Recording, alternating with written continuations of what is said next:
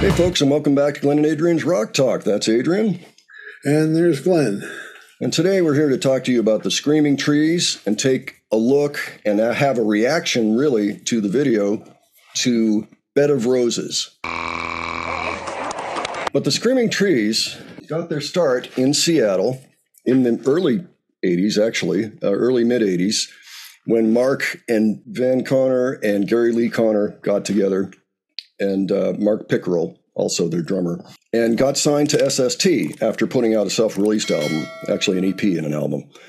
And this is the compilation of the 3 albums they made and a few other EPs as well with SST. This is the stuff that I've always really liked. It's all Gary Lee Conner compositions. Gary Lee really enjoys psychedelic music. During their performances, he turned into an animal on stage. So that happened, and then they got signed to Epic in 1990, and this came out. Mark Pickerel left the band immediately afterwards, said, I can't do this anymore. So this is kind of the very end of the original Screaming Trees lineup. They have kind of a hard rock, psychedelic garage. They're more of a garage sounding band. I didn't know anything about the Screaming Trees a few minutes ago. That's good. That's good. We're going to school here. I've heard Mark Lanegan's name before because of the Mad Season episode we did. Yeah, he's quite an artist, I'm finding. I really should have known more about these guys. By the way, he was, or they were good fans with Nirvana. This is back long before either one got signed. Okay, so they played at the Chicago Metro in 1989. And they did a song that was on their first LP for SST called Transfiguration.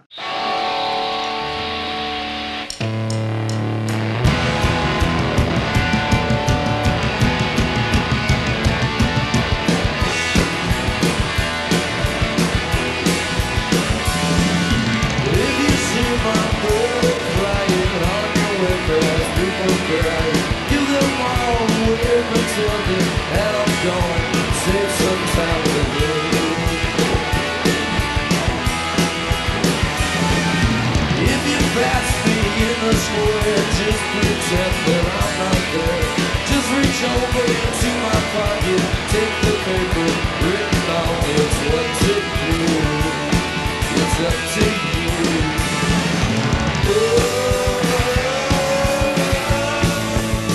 Transfiguration. If you think I'm taking too long, just imagine that I'm gone. Everybody wants to sleep on something they must be broken into.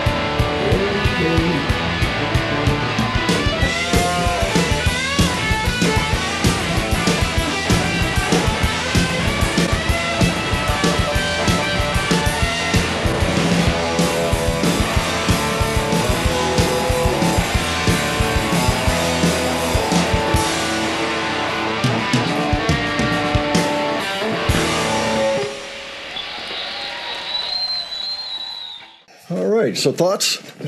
I like the sound. I like the sound of this song. Yeah. Yeah. They were a little bit more raw during the SST years. That's why for a little while. Yeah. I can understand how they might have gotten on SST.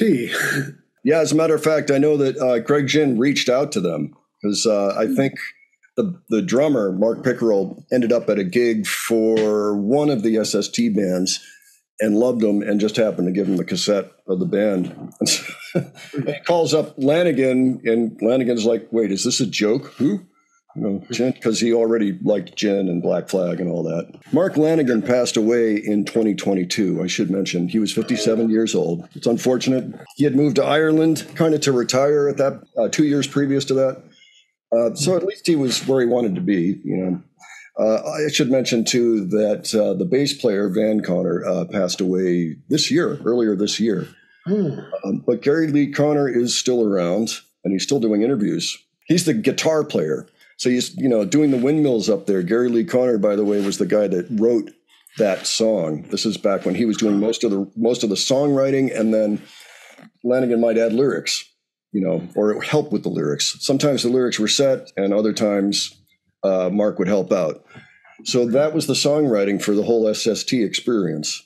And I do like that stuff a lot. It's virtually impossible to get their records. This is really the only thing that's still in print. Everything else, forget it, man. Now, it's a double album, and so it's got about half of their output anyway. So I'm not totally displeased or anything.